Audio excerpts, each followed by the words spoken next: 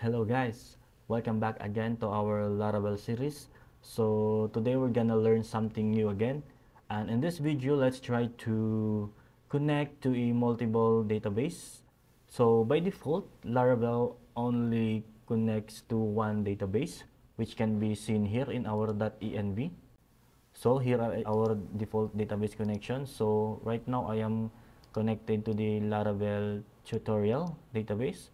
So let's go ahead and see that one in our database manager. So as you can see here, I have Laravel tutorial. So this is the default database that we are connected right now. So as you can see, I have tables here. So let's retrieve the fruits table only. And at the same time, we will extend our database connection to the Laravel to-dos, which has currently a one table called the to-dos. So let's go ahead and try that one. As you can see here, I already defined my database connection. So my default database connection is my MySQL, which is connected to the Laravel tutorial. And now let's extend our connection. So let's go ahead first and create views and retrieve the fruits table from the Laravel tutorial database. Okay. So first I'm gonna make a controller. PHP artisan make controller. So the controller name should anything. So I'm just gonna say try controller and hit enter. So let's go ahead and check. So I have already here HTTP controllers and try controller. And now let's create a function. Public function index. So this should return the views. So right now we don't have the view yet. So let's go ahead and create that one in our resources views. So I'm gonna create a new file here called try.blade.php, and I will just create a dump HTML file here. So first let's display the fruits. So all fruits should display here. So let's connect this one first. So in our controller, let's return the view, return view, the view name, which is try, and also let's pass a data. So let's pass a data called fruits, which has a value of all fruits. So this variable is not yet created, so let's go ahead and create this one. So here I'm just gonna use a query builder. So all fruits is equal to db table fruits. Then let's select all, then retrieve. Go ahead and save that one, and let's try to just display this one in our view. So let's try if we successfully fetch the data. So fruits, save, and let's go ahead to our browser and visit the route. Okay, try. Oops, my bad. So let's define the routes first in web.php. I'm just gonna go ahead and copy this one, paste, and instead of returning anonymous function, I'm just gonna call the try controller class with a function index, and let's name this one as try. Save, and let's go ahead to our browser and check this one. So refresh, and there we go. So our fruits is now been displayed. So let's make some changes on our UI. So for example, let's display it in a UL list. So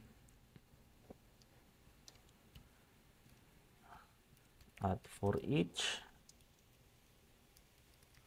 fruits as fruit,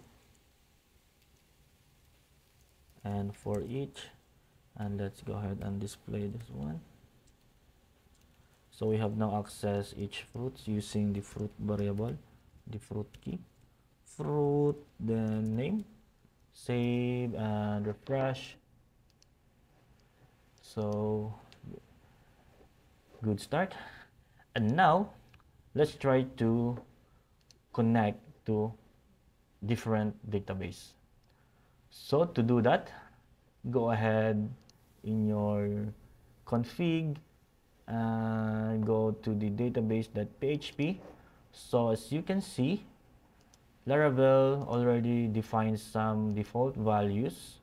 So here, as you can see, the default connection is MySQL. So let's go ahead and find this value, MySQL. So let's scroll down. So we have connections and there is MySQL. Here is the default configuration of MySQL connection. And we scroll down more, we have some options. I mean, we have some another connection like PostgreSQL, SQL Server for Microsoft SQL Server, and Redis. So you can do more here. So what I'm going to do is connect to other database. So what I'm going to do here is just copy this MySQL and paste below, and I will rename this one. So I will rename it to todos db, save, and the driver is MySQL. So you can also change this one. For example, you want to connect to the MySQL server, so you need to type SQL srv and define the URL, host, and port. So you need to know what are the configuration settings for the SQL server. So for now, I'm just gonna use the MySQL. So host, I will leave it as localhost, and default port of the MySQL is 3306. So database, as you can see here, the database refers to the environment variables. So you can also create the environment variable like this, for example. So for example, you have this default connection, so you can copy this one and paste down below, and you just rename that one. For example, database connection 2, db host 2, db port 2, database 2, username 2, password 2. So you can still do that and just reference it to the todos db, for example. So in our database, so this is no longer db database, so let's put 2 in it, and also for the username and password. So you can do that one. So but in this video, I will just leave the default env variables, and instead I will just gonna directly declare the values here. So for example, the database, so I'm gonna using the Laravel todos. So I'm just gonna type here Laravel underscore todos, and the username is just the same, so root, and the password, so I don't have password set in my MySQL, so empty, and just leave the others as it is. So just save that one. And now in our try controller, so let's try to retrieve the todos table. So as you can see, the todos is under Laravel todos, and the fruits is under Laravel tutorial, which we already retrieved. So we already created a second database connection called the todos db. So let's go ahead and retrieve that one. So for example, we will retrieve all todos. So what I'm gonna do here is using the query builder. So I'm gonna type db connection and the connection name that we set. So in our case, todos db, then from which table. So in our todos db, or in our Laravel todos, we only have one table, which is the todos. So let's go ahead and select all the fields and retrieve it. So save, and let's pass this todos to our views also. So comma and todos and all todos. So hit save and let's try to display our to-dos in our view in our try.blade. So I'm just gonna go ahead and copy this one and paste it below, and here to-dos and fruits. So this is no longer fruit, so this is to-dos as to do. So let's check if what's the column name for this.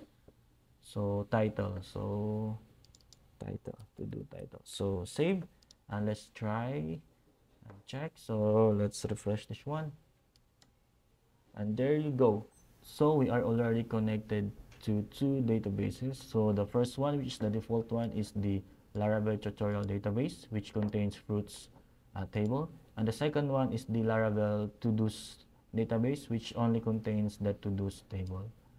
So that is for using Query Builder. And now let's try to create using the Eloquent ORM. So let's go ahead. So let's go back to our try controller. So as you can see here, we retrieve the tables from different databases using Query Builder. So now let's try to retrieve the tables using Eloquent ORM. Okay, so what I'm gonna do now is just to comment out this one. And as you can see in our models, we don't have model for our fruits and to-dos. So what I'm gonna do now is create a model for each table.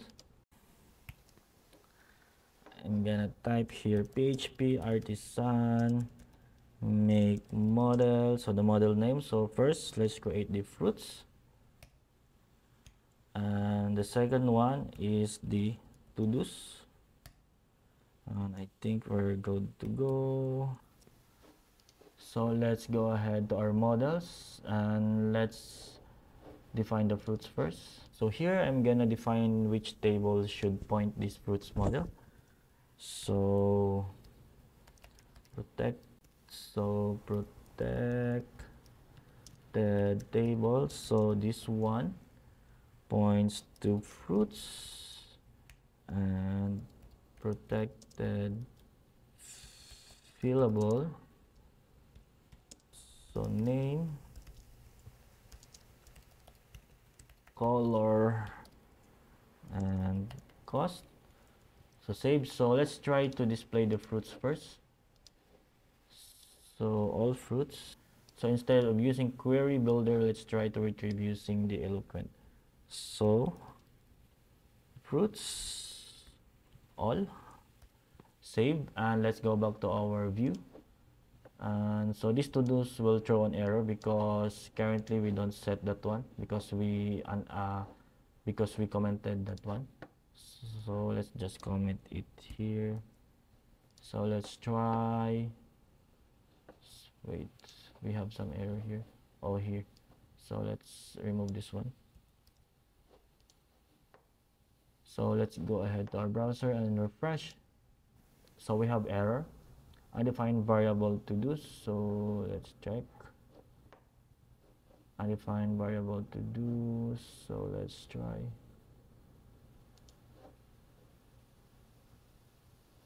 So maybe the compiler still did this one. So I'm gonna delete this one and save and refresh again.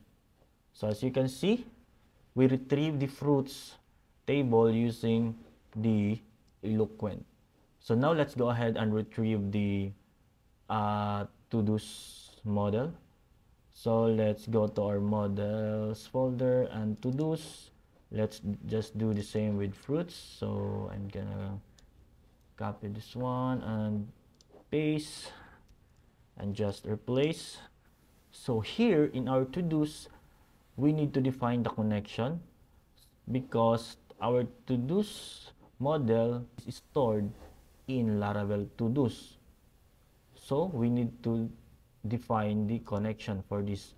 So we can do that using protected connection is equal to to-dos db. So this to-dos db is what we declared to our database config earlier. So hit save, and the table is to do's. So the fillable are the title and remarks. So let's go ahead and remove this one. So hit save, and let's try to retrieve that one. So let's go ahead in our try controller. So instead again of using query builder, let's try the eloquence. So to do's all. So save, and let's reference that one. So to do's is all to do's. So save. So let's go back to our view and uncomment this one. So save, and let's go back to our browser, and this should work now. Hit refresh, and there you go. So I think we're all done. So I hope you learned something new again. So see you guys on the next video.